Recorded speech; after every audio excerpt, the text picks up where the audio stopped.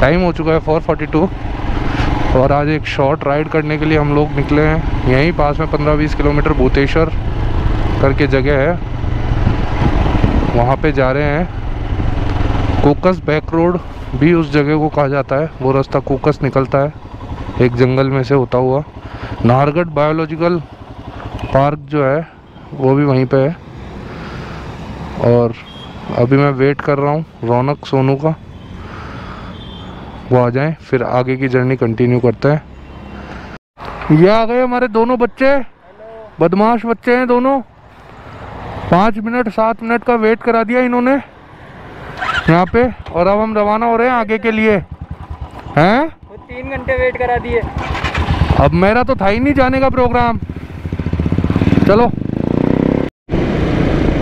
अभी हमें जयपुर सीकर हाईवे पे, और टाइम हो चुका है 5 बज चुकी है। और गूगल मैप्स की मदद लेनी पड़ेगी क्योंकि याद नहीं आ रहा रास्ता किधर से जाता है कोकस बैक रोड का।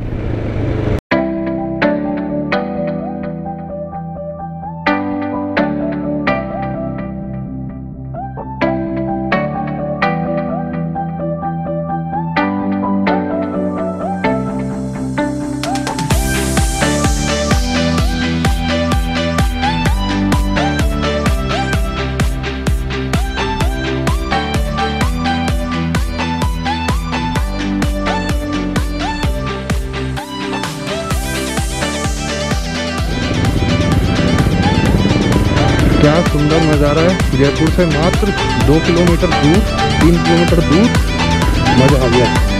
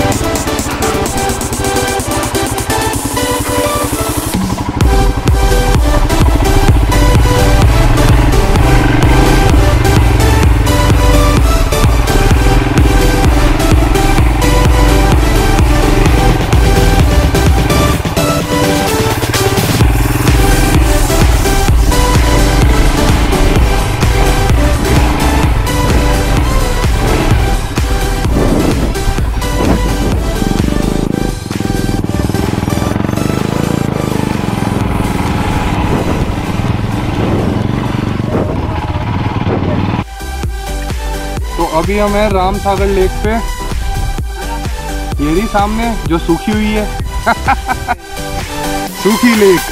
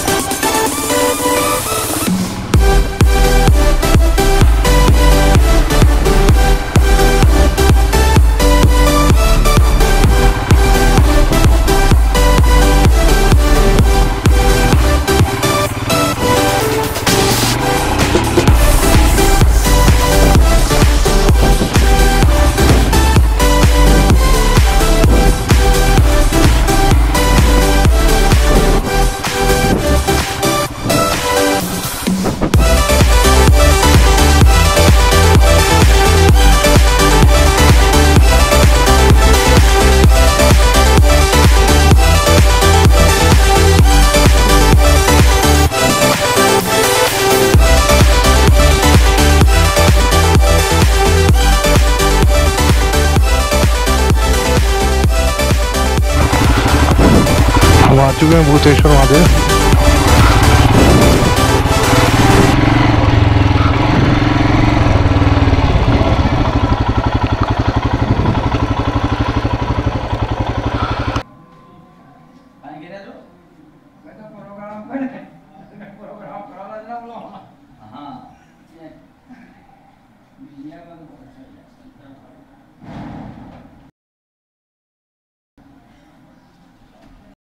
टाइम हो रहा है 6:10 और अब हम निकल रहे हैं हमारे घर की ओर। दर्शन कर लिए, राइड का मज़ा आ गया और अब यहाँ से हम जा रहे हैं।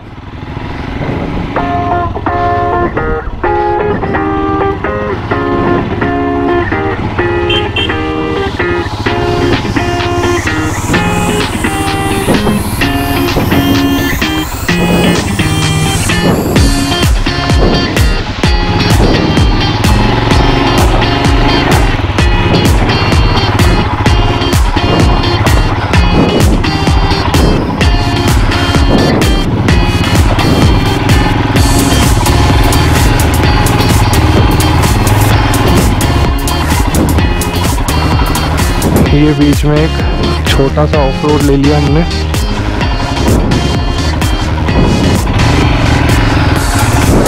थोड़ा सा देख के आते हैं आगे, पहले कभी गए नहीं उधर और मोड़ भाग रहे हैं।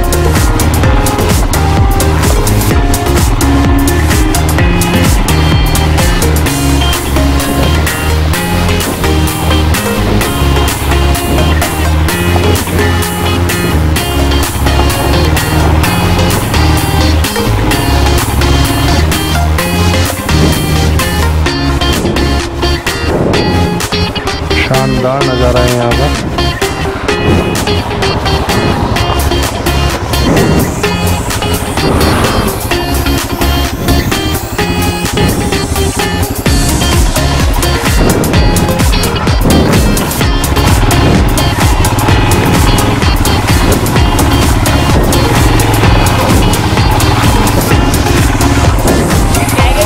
कहाँ तक? हाँ, यहाँ से तो वैसे ही पैदल ही जाएगी अब। अभी हम भूतेश्वर महादेव से थोड़ा सा और ऊपर जा रहे हैं। बाइक नहीं जा पा रही है यहाँ पे, इसलिए पैदल पैदल ही जा रहे हैं। यहाँ से व्यू देखिए, क्या शानदार नज़ारा।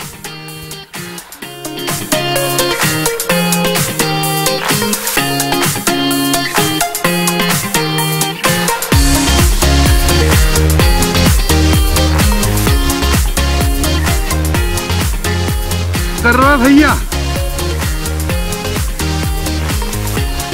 कैमरा से बहुत ही शर्मा है भैया तू। अरे वाह, नीचे उतरते हैं यहाँ से और जाते हैं अपने घर की ओर।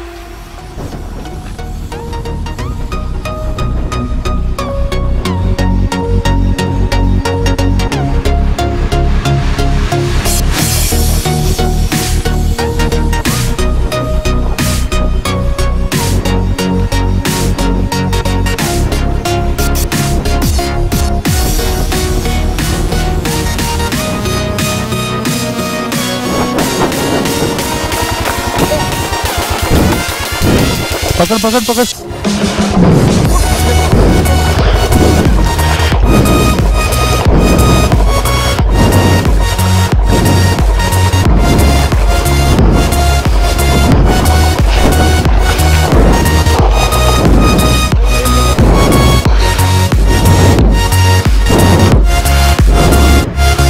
वाह वाह वाह, वेरी गुड वेरी गुड।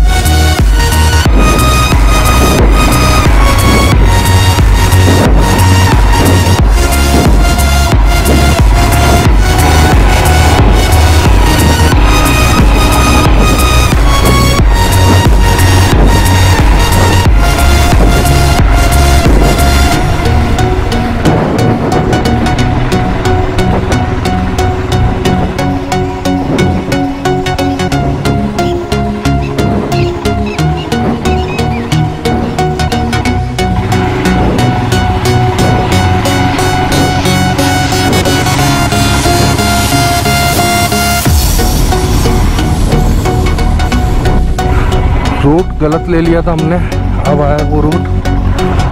पहले हम इधर से चले गए थे।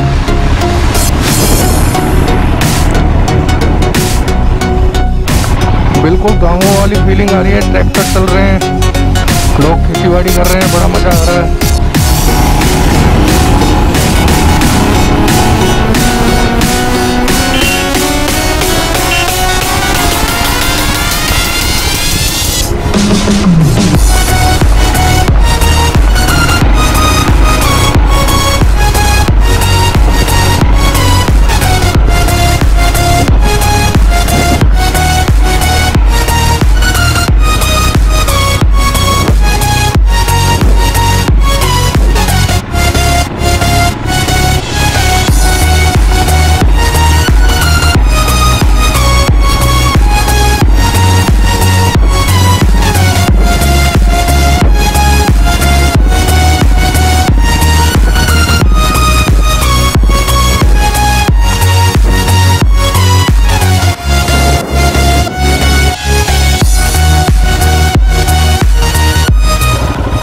मज़ा आ गया, बहुत ही शानदार रही आज की राइड।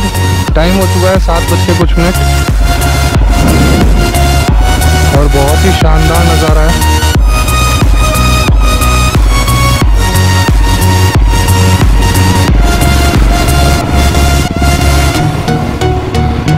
तो हम लोग आ चुके हैं राम सागर झील के पास में, जो बिल्कुल सूखी है, कोई पानी नहीं है, कुछ भी नहीं है। पानी है। कहाँ पर है? ओहो, बहुत ज़्यादा पानी है। तो टाइम हो रहा है 7:30 और अब हम निकल रहे हैं यहाँ से। और रौनक की बाइक में भी कुछ आवाज़ आ रही है। रौनक को कई बार कहा है इसको एक्सचेंज करा ले, रौनक मानता नहीं है बिल्कुल भी। तो सब लोग सजेस्ट करें रौनक को बाइक चेंज करनी चाहिए या नहीं करनी चाहिए।